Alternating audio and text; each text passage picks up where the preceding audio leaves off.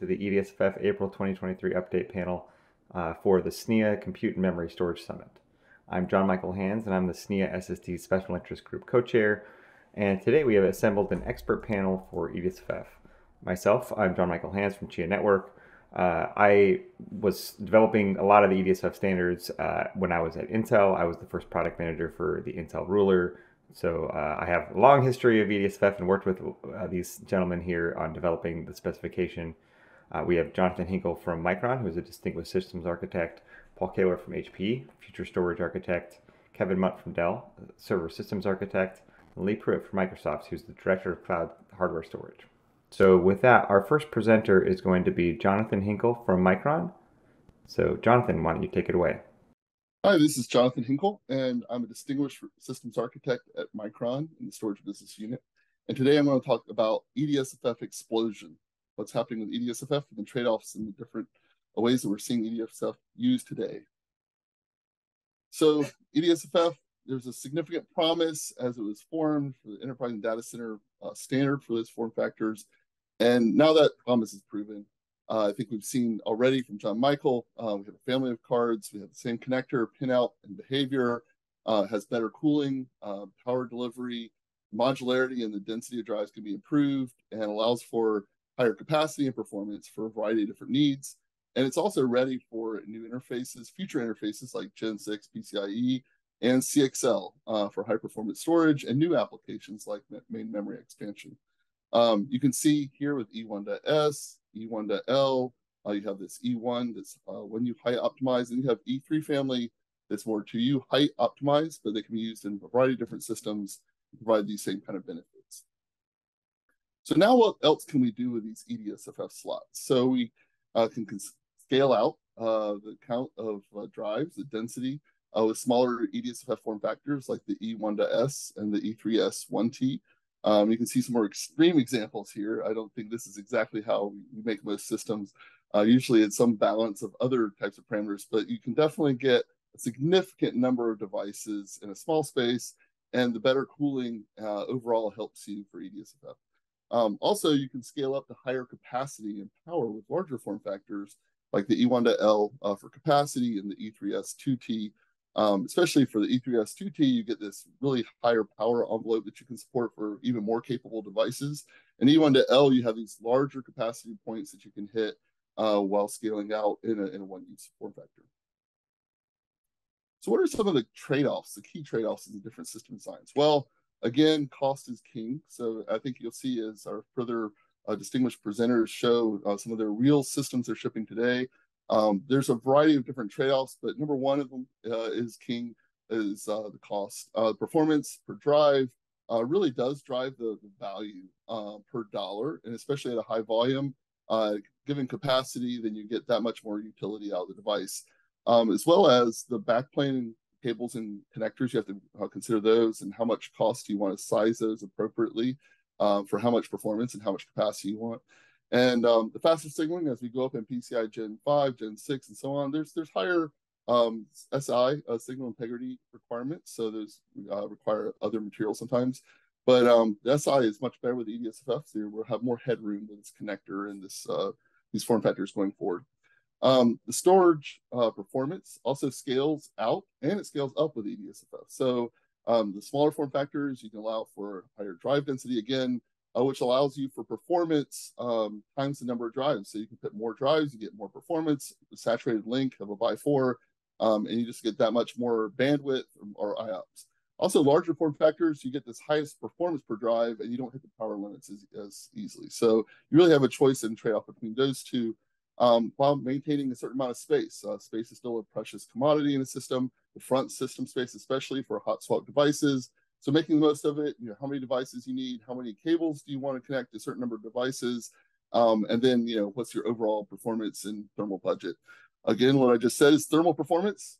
Cooling is very important aspect of all system designs. EDSFF improves that with our smaller and new connector options like the right angle orthogonal connector. Have to be really careful, though, how much heat we pack in the front of a system, especially in front of a processor. 25 watts times 24 drives, 600 watts or so in front of the CPU and memory is already difficult to cool And if we go higher or more devices or higher power per device, then we have to consider that, how that happens in a system. So there's really a lot of interesting new uses for EDSF as well. They're being adopted for all types of different applications in addition to storage. And we have this great connector, we have these great form factors that are standard, and it's very popular now.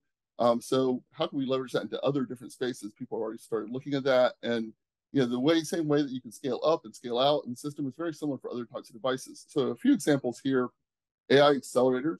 You can leverage for the scale up or scale out of devices, maybe with ASIC or FPGA for computation.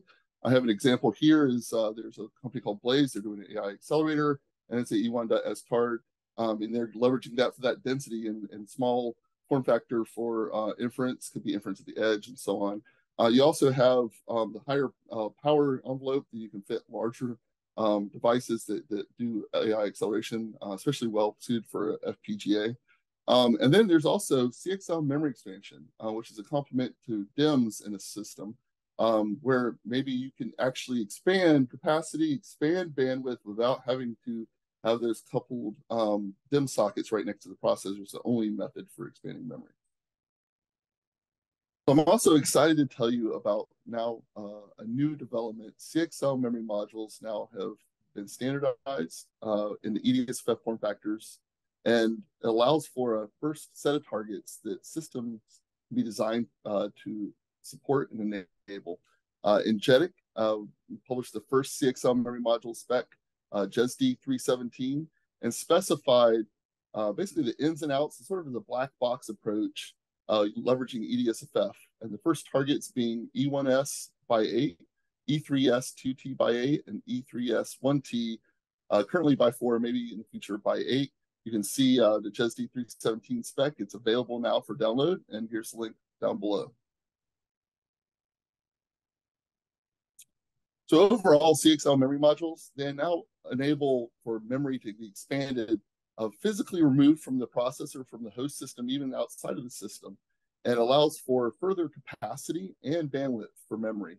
The interesting thing here for us is especially they leverage that same EDSFF slot for CXL as what we use for PCIe attached NVMe drives. They can be enabled in the same slots and allow for a variety of different configurations and systems to allow for those benefits for different applications and workloads, including high performance computing, in-memory database like SAP HANA, business analytics, and virtualized platforms. Another thing I wanted to tell you about is really sort of an exciting expansion to the ecosystem. EDSFF has grown so much with E1 and E3 devices. Further leverage being explored in the industry, and especially in SNIA SFF. One new work has started, SFF-TA 1034.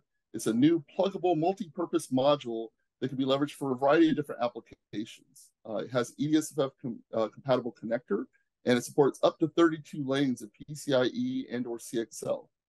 Has high power support of 400 watts plus, and it targets a height that fits within the maximum fit within a 1U rack space. So it's a very versatile modular form factor.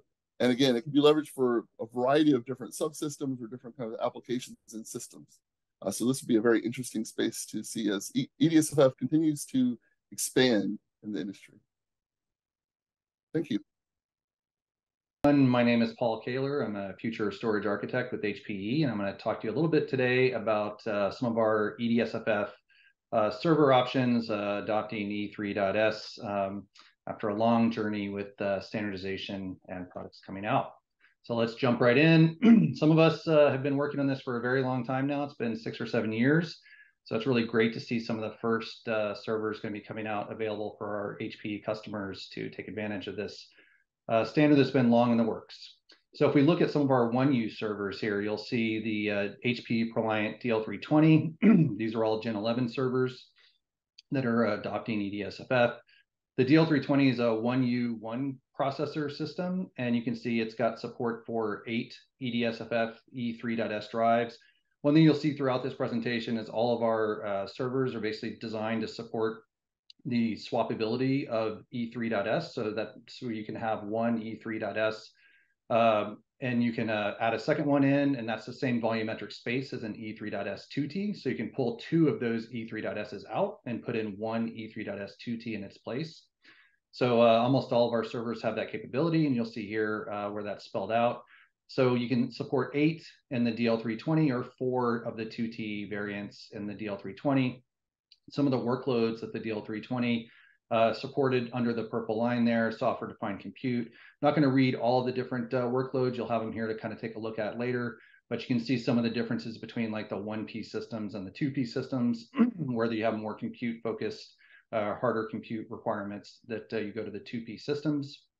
So if you look over at the right-hand side, you see our Preliant DL360 Gen 11. That's a 1U server again, but this is a 2-processor system, and this supports up to 20 EDSFF-E3S drives or 10 of the E3.S 2T variants. And again, these are all PCIe Gen 5 capable systems. So this again is much more focused on compute dense solutions, very high performance workloads, very flexible 1U server. So now we look at our 1U servers. These are actually very similar. These are the AMD based systems. So these are again, if you look at the left, it's got a DL325. This is a 1U 1P system. It supports up to 20 EDSFF E3.S drives or 10 of the E3.S 2T drives. It's got very similar workload capabilities as 1U 1P. So you can take a look at those later. And then if you look at the right-hand side, that is our DL365 AMD powered unit, which is a 1U 2-processor system, supports up to 20 EDSFF drives with the E3.S or 10 of the E3.S 2T. Then again, this is as a 2P processor system. This is for much more compute dense solutions. And some examples here like VDI, EDA, and CAD. So that's some of our 1U systems. So now if we move on to our 2U systems, you can see here we've got our DL380, which is our big workhorse server. That's a 2U 2P server. It actually supports up to 36 EDSFF drives along the front. You can kind of see here there are 3 different drive cages in the picture. We actually need to get some updated pictures here to show the EDSFF support of our newly launched servers. But you can see how each one of these main drive cages can actually be replaced with 12 EDSFF drives or 8 small form factor drives. And so you can mix and match between what your requirements are for small form factor versus EDSFF. And this again has the capability to support either 36 or 18 of the E3.S 2T drives, depending on how you want to mix and match. This, of course, is a very versatile server. It supports many, many different workloads. So you can see below just some of the small examples of the workloads it supports. Then we go over to the right, you'll see our Preliant DL380A, which is a 2U 2P server as well, but this is very focused on AI workloads. So it actually supports 4 double wide or 8 single wide GPUs up in the front. You can kind of see over to the right and left of the drive cage in the middle. It'll support 8 small form factor drives, or you can replace that drive cage and support 8 EDSFF E3 drives or 4 of the 2T E3.S variants. So this is, again, is very, very focused on AI workloads, doing AI training and inference with all the GPU support here, and a mix of storage requirements that you have with the EDSFF capabilities now. And much like our 1U servers, you see our 2U servers that are AMD based, AMD powered. Here you've got our DL345 on the left. This is a 2U 1-processor system. So again, very similar to our 1Us, where you have more of a storage intensive workload versus CPU. So you just have a 1P system, and this supports up to 36 of the E3.S drives, or again, 18 of the 2T variants. Like I said before, very data intensive workloads for this type of system versus CPU. You look over to the right-hand side, and that's our DL385, which again, powered by AMD. 2U 2P system. This is supports the same 36 EDSFF E3.S drives. And this is for a little bit more when you need additional compute horsepower. You go over to the 2P systems. So now to talk a little bit about our storage servers. So our HPE Alletra 4000 series family, they've been adopting EDSFF as well. So you've got on the left-hand side our Alletra 4110. This is a 1U 2P. It's an all NVMe data storage server. It also supports 20 of our EDSFF E3 drives. Again, all Gen 5. You can see some of the demanding workloads listed below for data stores, distributed NoSQL databases, some of the high-performance SDS systems. And then if you look over to the right, you've got now our kind of hybrid mixed storage server. So this is our Alletra 4120. It's a 2U, 2P system, and it supports both hard drives and SSDs. So it's hybrid data storage server. And you can see here in the back, we actually support 12 EDSFF-E3S drives. They're rear mounted, clearly here showing that, so that you can have your mix between your hard drives and your NVMe SSDs. This can cover a really broad range of your data storage centric workloads. So, for data lakes where you need to have huge amounts of capacity, you might put that on your hard drives and you do a lot of caching off on your NVMe storage on the back end here. So that kind of gives you a quick overview of some of the servers that we've been launching here that are finally taking advantage of EDSFF. Over many, many years of standardization and productization, we're now able to deliver this to our customers. So it's really exciting for those of us that have been working on this for 5-6+ years to kind of see this finally come to fruition. And there's more servers. You can go to our website to check out which servers support EDSFF. This just gives you a quick overview of some of the servers we've been launching that now support EDSFF. And that's it. Thank you very much.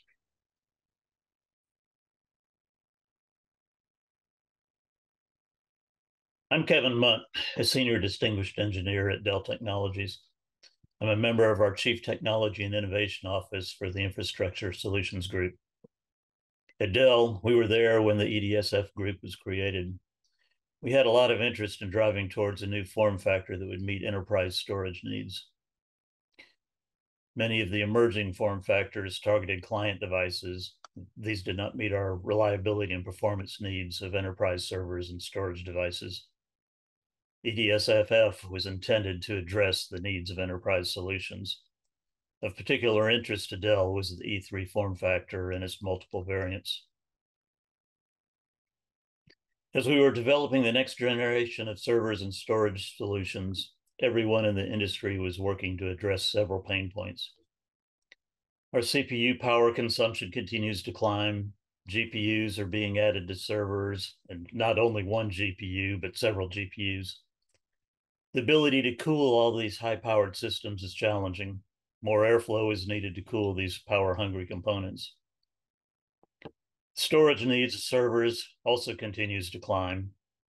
As we filled out the front of the server with storage devices, we were obviously impeding the airflow needed to cool the hot CPUs and GPUs at the back of the system.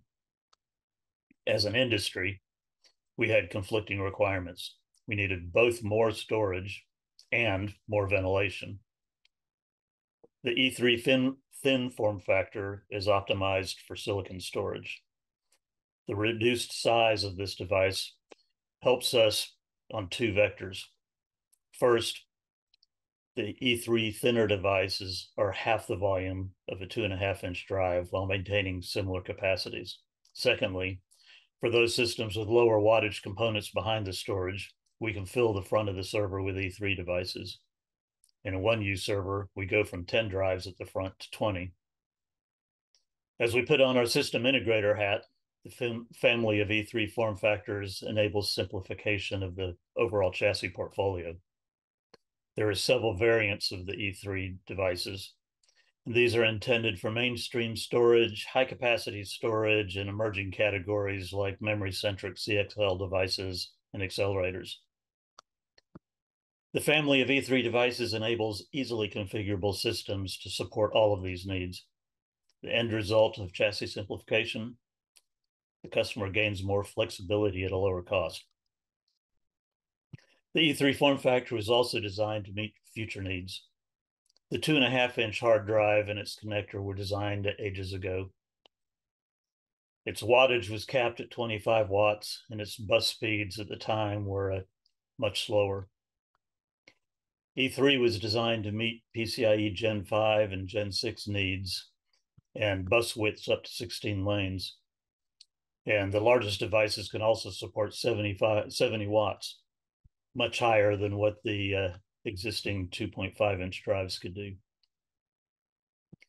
Well, the 2.5-inch drive or the U.2 form factor is still perfectly viable and still valuable.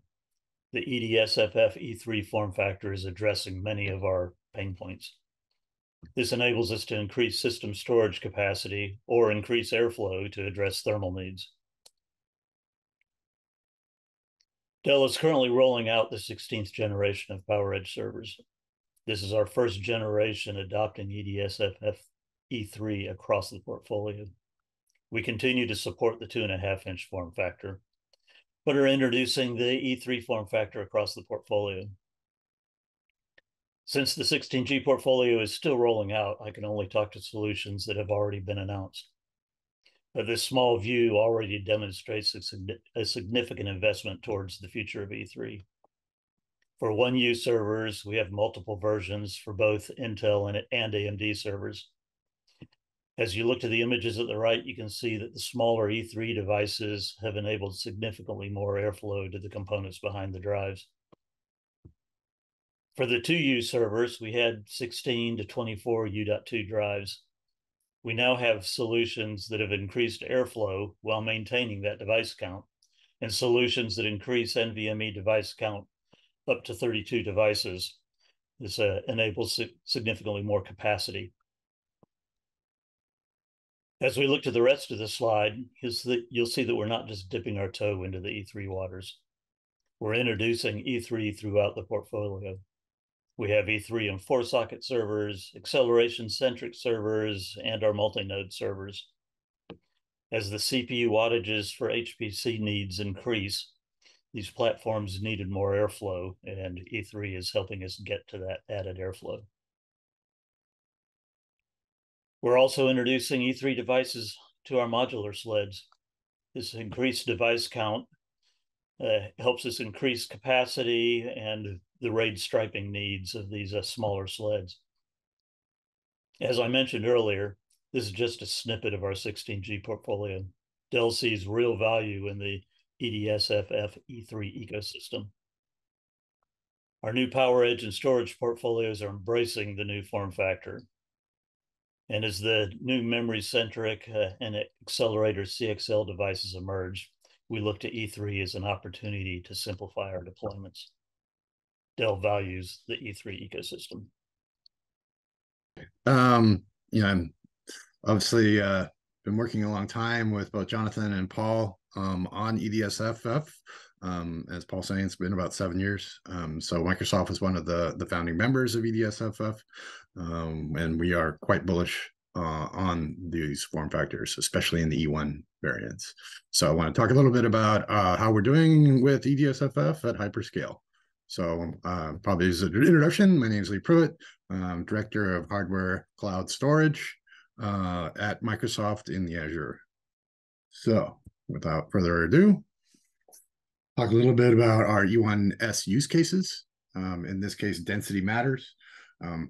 It kind of looks funny if you look at the actual box itself, but it's not necessarily just the storage density here.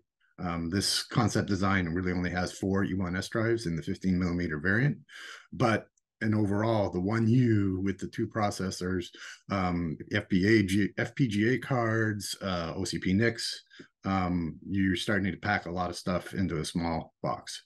And so the EDSFF E1S really fits the bill to be able to allow for our compute clusters to have local storage for our vendor, our customer VMs. So we have several different swim lanes for these, data, of course, cache drives, and boot. Now, boot in many cases may linger on in M.2, but overall moving to E1S and across these different swim lanes is really super helpful in more robust, better thermals, higher performance. Now, of course, there are multiple standard sizes, the different widths of these things, because there can never be just one. But what we see right now with E1S, the majority is either 15mm or 25mm. And we are really bullish on the 15mm because, again, it's kind of that trade-off between performance and the how much space it takes on front of the box. So this is really where, trading off between the IOPS for a given VM and the amount of storage that we can give that VM and how densely we can pack VM customers on a given one-use system. So this is how that front panel efficiency really plays into how these E1S drives were designed and now are deployed in Azure in very large numbers. So on the other side of the house, we have Azure Storage. Azure Storage is very, very bullish on the E1L. This is bulk storage for our high density bulk storage for HDD displacement. So it allows for very dense systems that have lots of storage on them that are, warm to hot data. So here, you can see, obviously HDDs have been around for many years. You can see how they have some pros as they are cheap, but pretty much everything else is a con. All the mechanicals there, the slowness of the IOPS, things around as we get into multi-terabyte drives, 20 terabytes, 26 terabytes, we are seeing issues with the ability to actually service the IOs because you end up hitting an IOPS per terabyte wall somewhere in that range.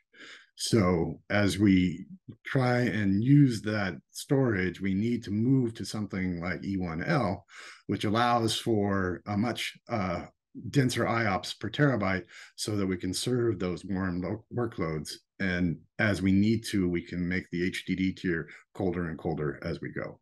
So unfortunately, because of the cost of the SSD, we can't replace HDDs yet, but this is kind of how we start to look at the tiers and how we balance one versus the other.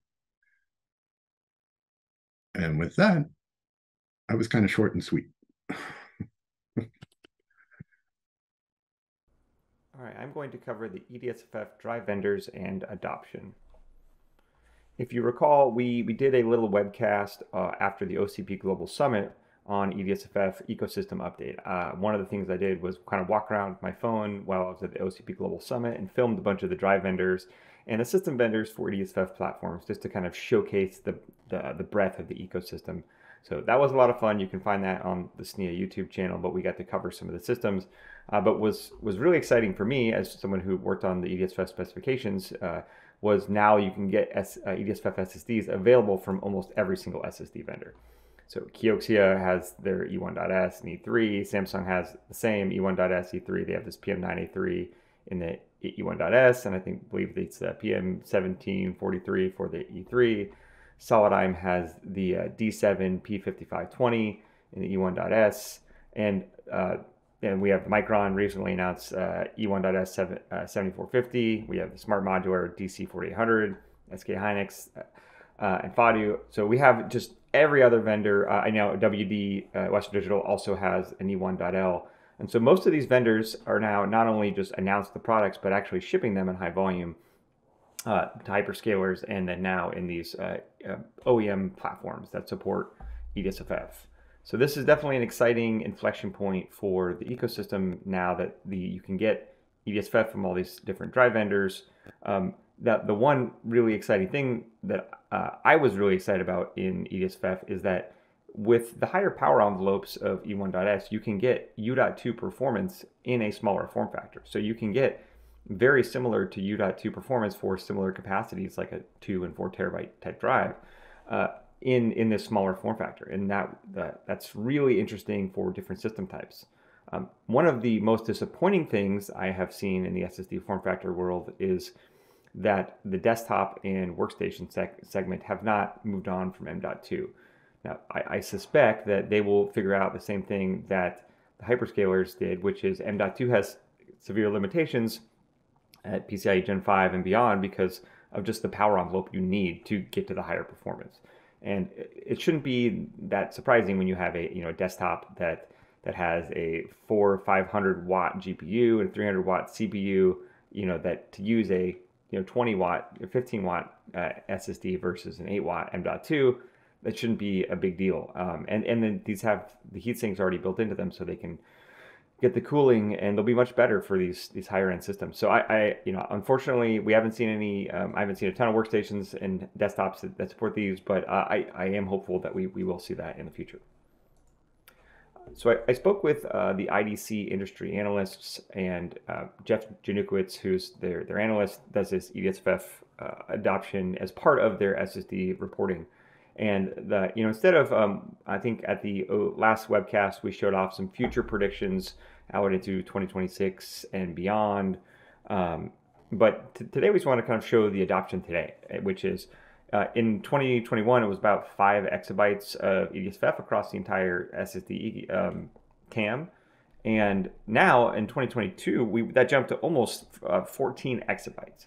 And so this is largely hyperscale, but as we move into, you can see here that represents, a kind of tiny chunk of the overall SSD form factors for PCI Express, which is, mostly 2.5 inch and M.2 today, but this whole M.2 chunk is going to be shifting over to E1.S as they move in the hyperscale over from M.2 to E1.S. And then the E3 is going to come mostly from this 2.5 inch in OEM servers and the majority of other platforms. You heard from Dell and HPE on OEM systems that support the E3 form factors. I wanted to showcase another vendor, Supermicro, who not only supports E3, but also the E1 form factors. They were one of the earliest partners on the Intel ruler, which eventually got morphed and donated into EDSFF as E1.L. And now they have systems that support the storage systems for E1.L. But what I'm most excited about is the stuff that they recently announced for the Intel Sapphire Rapids and AMD Genoa platforms. So these are all EDSFF platforms that support PCIe Gen 5. And they have an E3 platform, this ASG 1115S NE316R that supports this 16 E3.S1T and a 1U form factor. And this also supports E3.S2T. So you can basically put a 2T drive into 2 of these slots and it will take up 2 of the slots. The other system, the E1.S is showing this, you're going to get the maximum bandwidth and performance in a 1U with 24 E1.S in a 1U, 9.5 or 50 millimeter. This is going to be a huge amount of storage bandwidth at PCIe Gen 5. So the 2U platforms, you can see they have this one that supports E3.S1T for kind of a mainstream platform, and then they have this 1U that will optionally support the E3.S2T by 8 slots for CXL, so that you need higher bandwidth. So they have a full breadth of systems, and then this E1.S one is available now, and I believe the other ones will be shipping here in June or July very shortly. So this is, again, very exciting to see all these new platforms from Supermicro. The EDSFF specification updates. Jonathan gave an update on the CXL memory module and the JEDEC specifications, as well as the pluggable module that's going to be a multi-purpose module. I really think that's exciting because then now people can make interoperable server components that can use PCI Express to link different things together. There's a ton of different use cases for that. I'm also excited about E3 for other use cases. The ones that have been updated in the 2.03 spec are kind of designed for this support for 4C+, so the current OCP NIC spec, and then the 2x1C connector. So you could have a CXL module that is meant for an SSD backplane that has by 4 connections on the back. So you could have a SSD backplane that supports either EDSFF E3 1T SSDs or an E3 2T CXL module. There are obviously those use cases are defined in these specs, and then the label positioning, and then there's some stuff about the LED definition, new power activity, and fault identify have been detailed in this 2.03 spec. We talked a little bit about SFFTA 1023, the thermal characterization. That's still out there for people that want to do thermal testing and for EDSFF drives.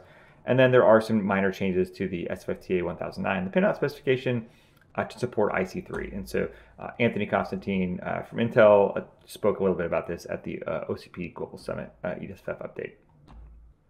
As you can see, we're super excited about the EDSFF ecosystem.